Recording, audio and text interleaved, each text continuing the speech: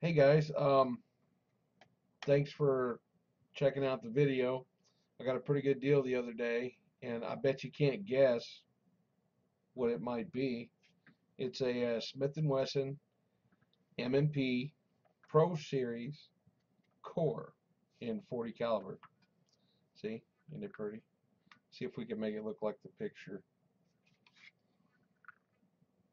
I'm not used to this left-right crap. That would be an awful big gun. But anyway, um,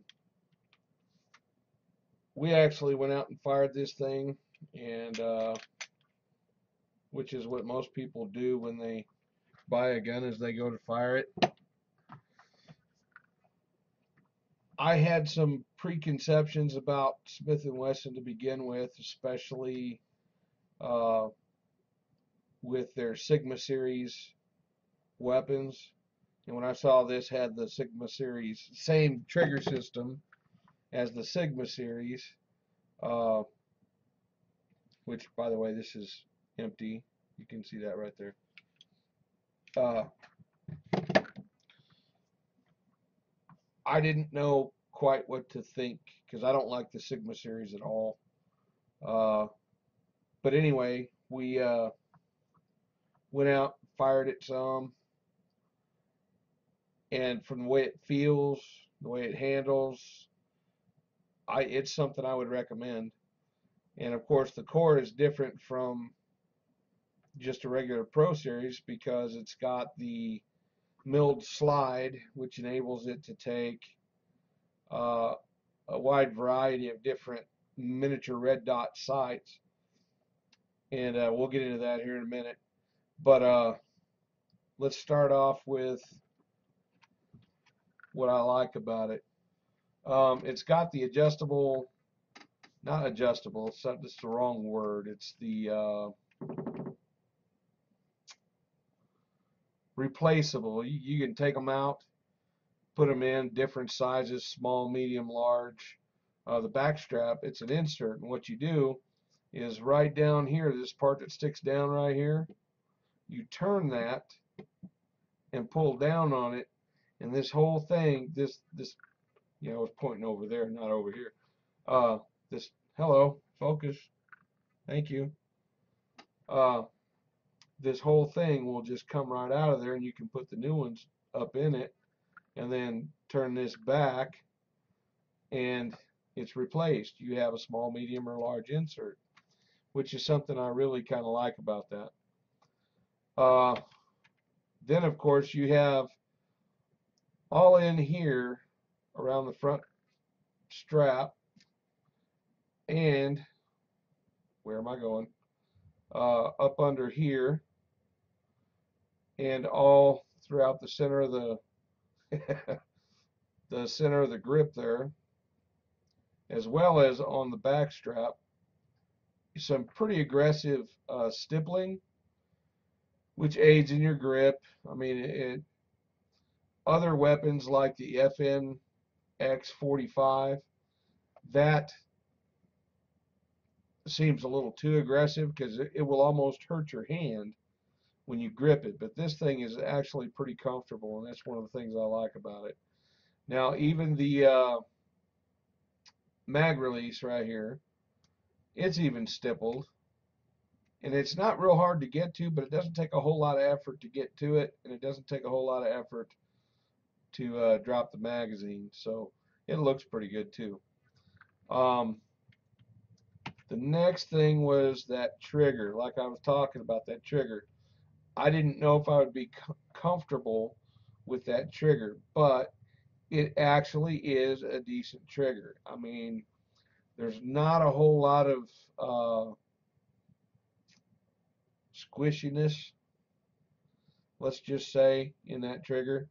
When you meet that resistance and you finally trip the trigger, the reset is not bad at all. It's not a bad trigger whatsoever, and I like it. That's the thing with me. I either like it or I don't like it. There is no really in between. Um, so anyway, let's keep going. These indentions. I wanted to talk about these indentions for a reason. Once again, where is it? Unloaded. These indentions that you'll see, where is it? Right there. Okay, this one, and believe it or not, there's one right here that you can't really tell when we took the picture, but so it's right here, right?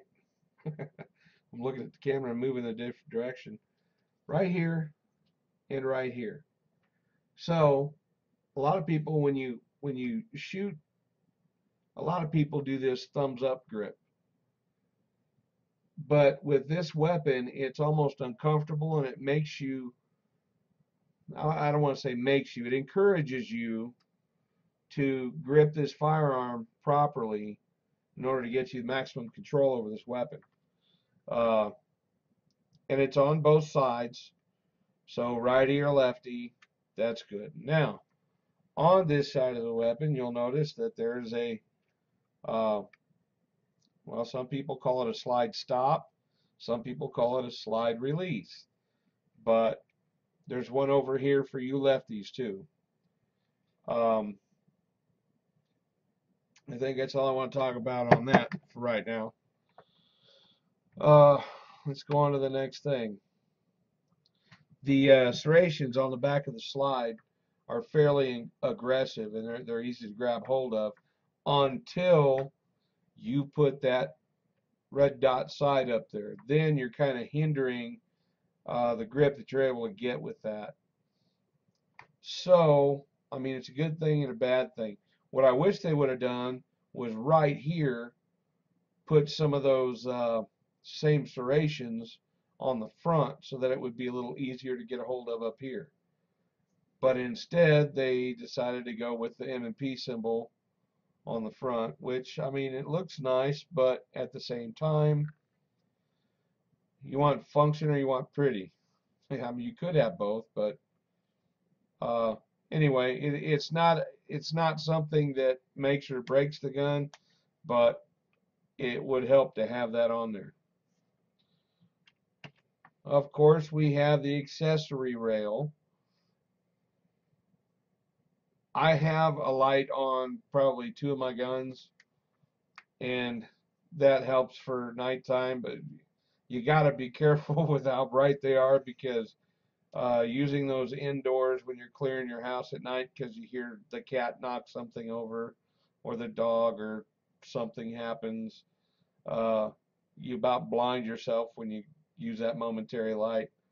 But anyway, that's just kind of a weird thing popped into my head. Happens from time to time. Uh,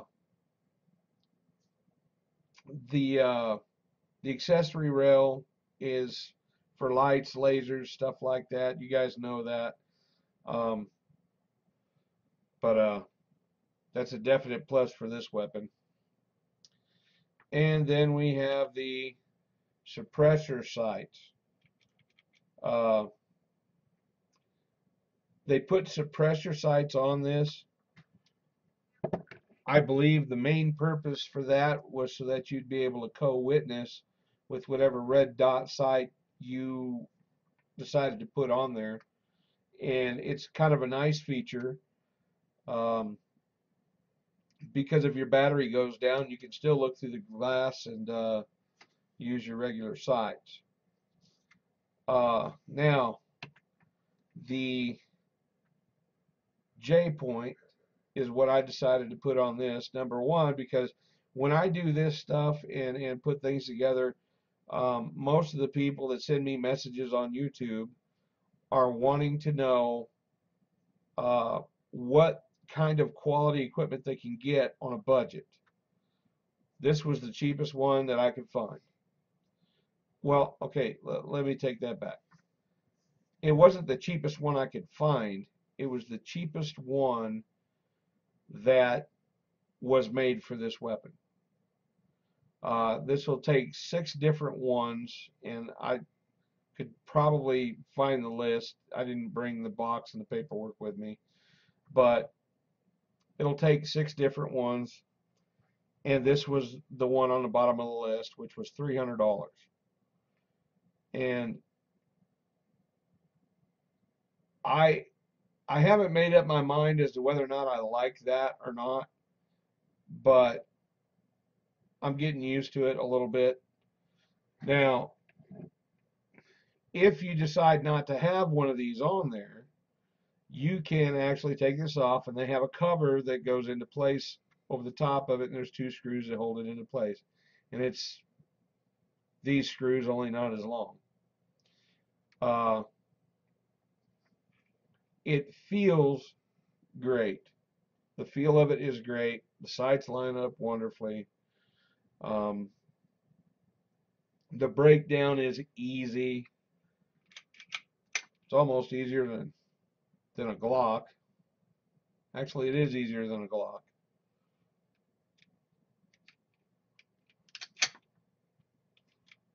That's the only part I don't like, is you got to pull the trigger to get it off of there, and you're done. And it's all got to do with that little lever there. Really? Wow, you're going to have your editing cut out for you.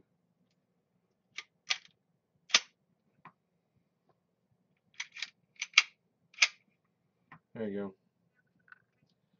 But all in all, the way it functions, it ate everything we put into it. Hollow points, full metal jackets.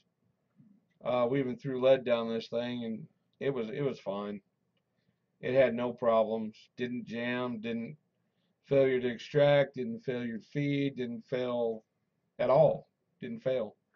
Well, actually, the failures we did have was ammunition, and that was with Herder's ammunition. Um, I want to say they were light primer strikes, but then when I looked at the back of the primer, it was a pretty deep indentation into that primer. So, I mean, it's just the ammunition that was the failure. So there you have it. I got a really good deal on this thing. I've only got $323 in that and some change. But that was kind of a special deal. I think they go for about $649, something like that. So it's not a bad setup. Uh,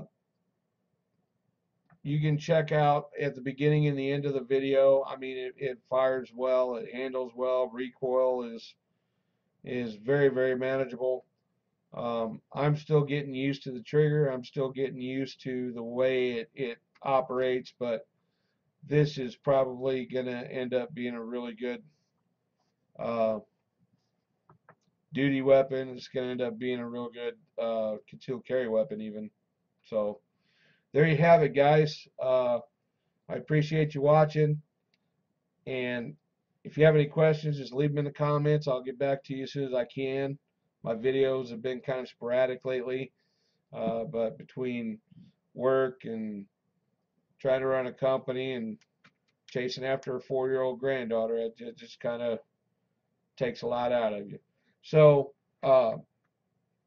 I think the next review we're going to do is going to be on an FNX 45. It's not the tactical, okay? But I might try to make it into a tactical. We'll see about that. But anyway, thanks for watching. Stay safe. Stay armed.